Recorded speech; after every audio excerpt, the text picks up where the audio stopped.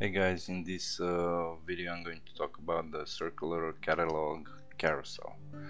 Now, as you can see, this is the element. You can find it into sliders. Circular catalog is basically a carousel of various items which do something when clicked on more.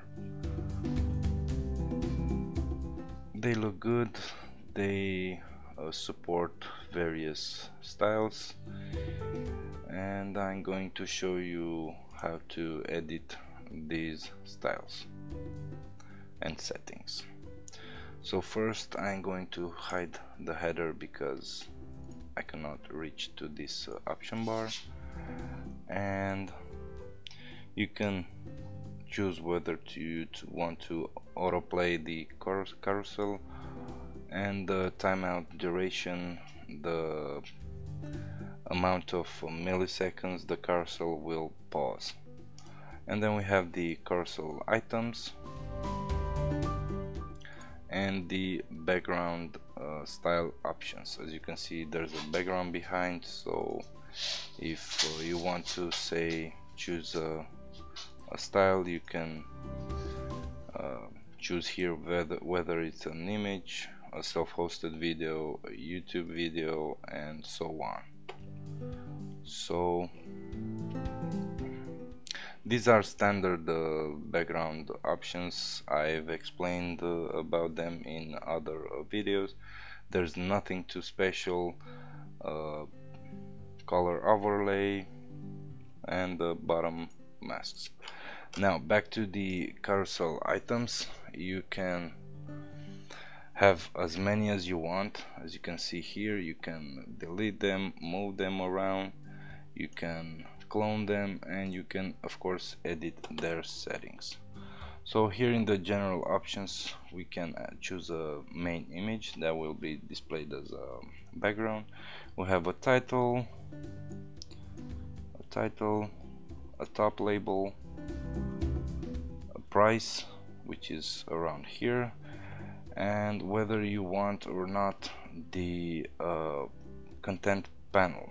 Now I just showed you that when you clicked the more button, a new panel will appear with a lot of text and content. Now if you want to disable it, just turn it off. This is the text for the more button, and this is the colors theme for the more button. Now as you can see here, you may have a dark background and you want these two bars to appear on a lighter. You can do that by choosing this. Now they are by default dark because as you can see, these exact parts of the images are lightened, so it's obvious we have to have a contrast, so dark is selected. Now we can in case you enabled the content panel, you can also edit its settings, of course. So you can add a title, the content text, and the label for read more button, and of course the read more link.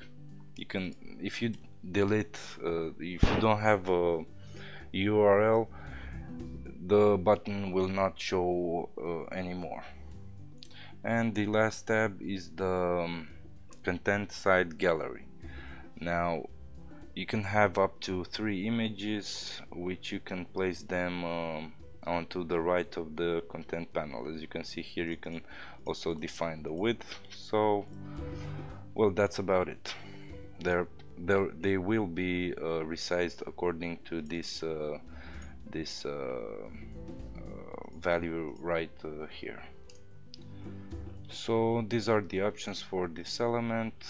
Like I said, you can add as many as you want, and that should be it. If you have any questions, feel free to ask us, and also you can subscribe to our support forums. Our support team will assist you there. So thanks for watching, and see you in the next one. Bye.